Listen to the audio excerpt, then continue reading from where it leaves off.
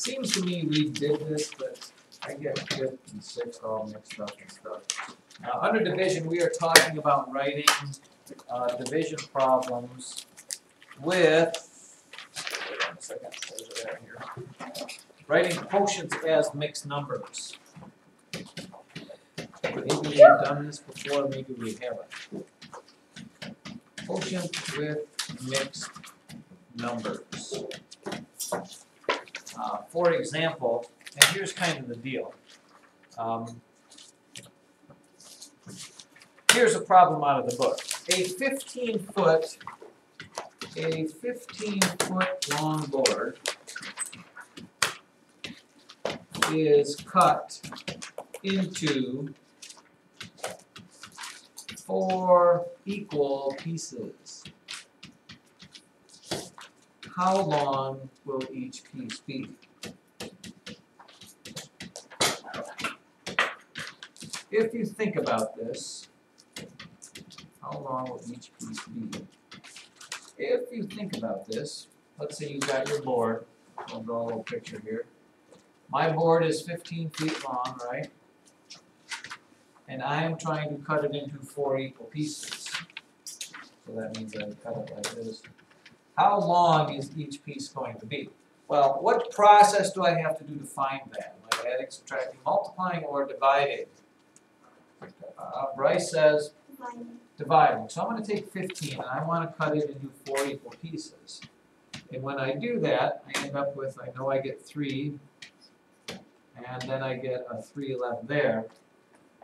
And what, I can't remember if we've done this yet or not, usually when we end up with this, we have nothing left to bring down. We call that a remainder of 3, correct? But if I asked you to give me a remainder 3 of a board, what does that mean? It doesn't mean anything. You can't give me a remainder 3 of anything because it's no.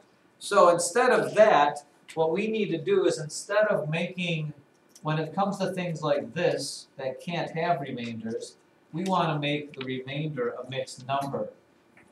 Okay, and have we talked about that before? Yeah. How do we make this, instead of writing it as a remainder, how do we make it a mixed number, Wade? Divide the 3's and each 3 into 4 pieces.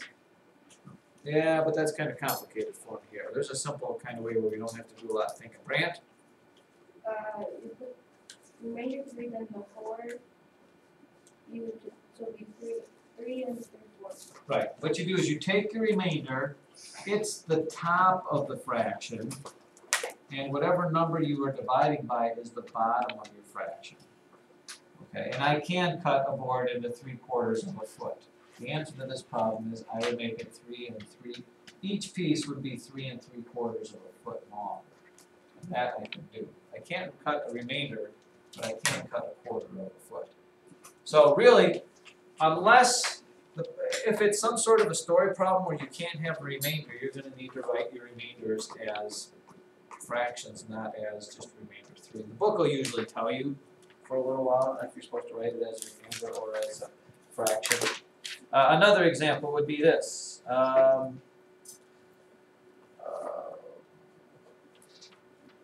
4 friends split $21. 4 friends split $21. How much do they each get? How much each do they get? Okay, so you know that's a division problem. You're going to do 21 divided 4 equal groups. Okay, I get 5. They're all going to get 5 whole dollars. Okay, but there's no such thing as a remainder 1 of a dollar. Instead of us saying it as remainder 1, what is my fraction going to be there, Jack? It's going to be 5/4. No. Well, oh, no. 1/4. Right, it's going to be 5 1/4 dollars. Because you take whatever your leftover is, you put it on top of the fraction, whatever number you divide it by, just put on the bottom. We have done this, right? Yes. We did do this before? I think so. Okay, so basically they're going to tell you divide and write each quotient as a mixed number, which means it's just simply this. If I'm doing 77 divided by 6, do that for me right now, and write your answer as a mixed number, not as a remainder. 6 into 77 as a mixed number. 6 into 77 as a mixed number. See what you get. See if you get the same thing I get.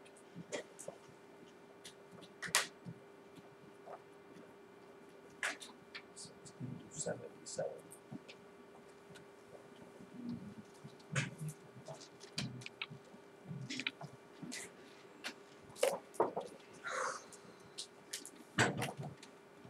Evelyn, what'd you come up with? 12 and 6 and 5, 6. Let's see what happens. 6 goes into 7 once. I do my subtracting and bring down the 7. 6 goes into 17. How many times?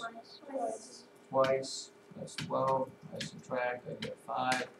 I said to write my answer as a mixed number, so I take this 5. It goes on the top, and this 6 goes on the bottom. Oh, 5, 6. Somebody pretty happy.